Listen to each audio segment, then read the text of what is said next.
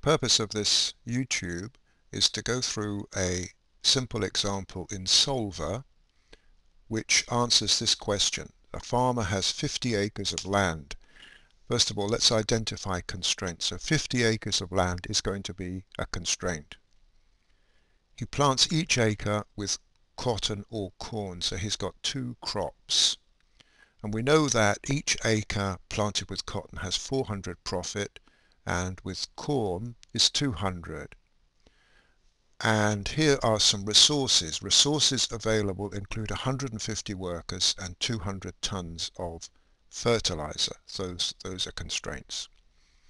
So for cotton, the labor is 5. For corn, it's 3, 6, and 2. So let's transfer this to an Excel sheet here. So we can see here right away that the inputs at the top are colored in blue. The inputs are colored in blue. And here we've got labor 5 for cotton, labor for corn is 3, fertilizer 6 and 2. And here is the profit. Remember, we were given in the question that profit per acre was 400 for cotton and 200 for corn. So you can see that the profit for cotton is twice that for corn. This is per acre, but the costs are higher as well. We include here a red line, that's in line 9, which are the changing variables. So there's no formula or anything linked to them. These are just numbers. So I'm going to set this at 25 and this one at, I don't know, 10. It doesn't matter what it is. So these are the numbers that we tell Solver you can change in order to maximize. Now the profit per crop in line 12 is simply the acreage multiplied by in D6 for cotton. So that will be 10,000. You can see if I change it to some other number, it's going to also change. The profit for corn is a similar thing. It's the acreage for corn times the profit, so that's 2,000. The total profit is just the sum of those two together, the profit by crop added together. And this is what we are trying to maximize, isn't it? It's the total profit. Now the constraints are below. The labor constraint, remember what the labor constraint was? It is the labor per acre, so that's in cell D3 was 5.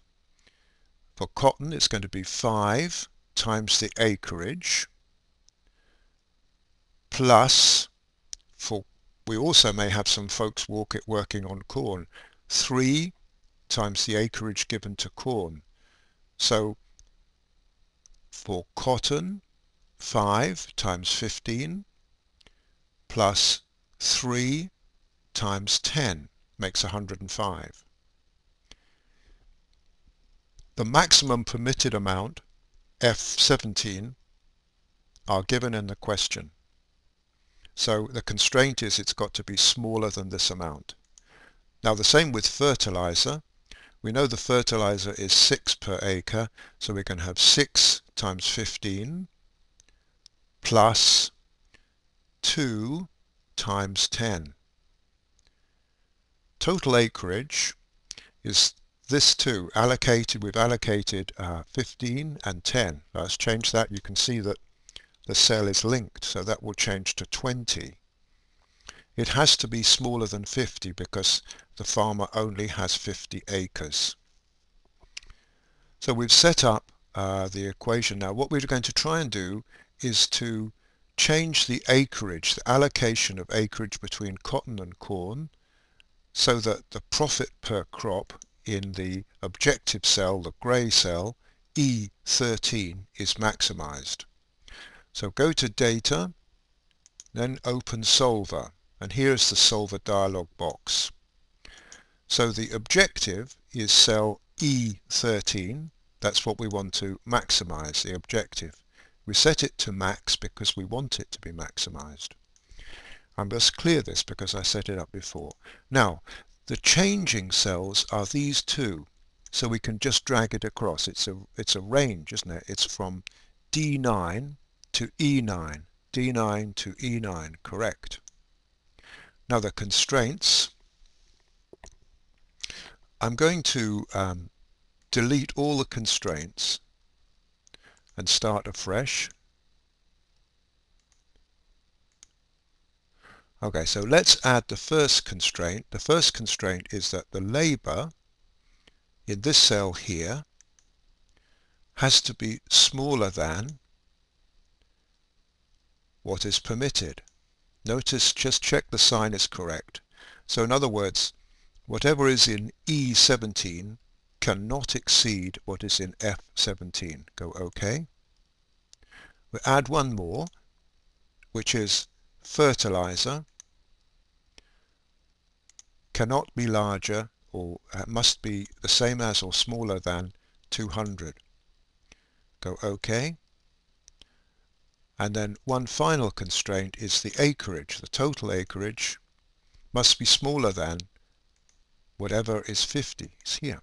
Go OK. Now we've set up the constraints. Check it's simplex LP. That's what we want. That's what we want. Solve it. Press solve. And Solver has found a solution here. And Solver has adjusted it so that 30 for cotton and 0 for corn would be the most profitable outcome. So notice he's not using all of the total acreage that he could.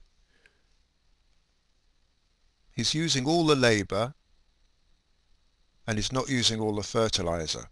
So the only binding constraint is going to be labor, isn't it? He's using as much labor as he can. Let's try a sensitivity report. Let's see what happens here. Go to sensitivity, go OK, and then we will find a sensitivity report at the bottom. Now here's the sensitivity report. You can see that here there's the most important thing is the shadow price for fertilizer and acreage is 0 because it's not binding. The only one that is binding is the labor constraint. So if he could get one more unit of labor, then he would get $80 more of profit. Don't forget to run a sensitivity analysis after doing the optimization. Thank you.